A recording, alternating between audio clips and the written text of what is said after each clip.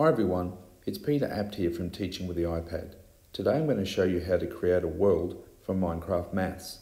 So we'll push play, create new, then create new world. We'll begin by naming the world.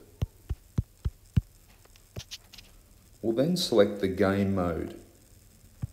So we'll select creative because it gives us an infinite range of blocks to select from, plus it allows us to fly. The difficulty will be peaceful, means nothing will attack us.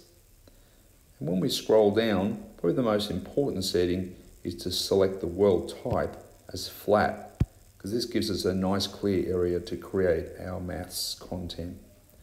We'll keep scrolling down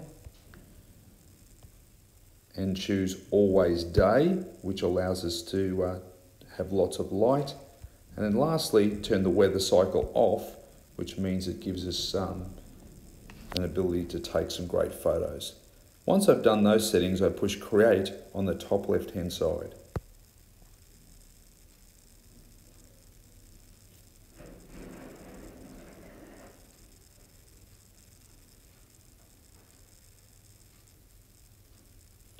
As you can see, I've got a nice flat world to now create my maths content.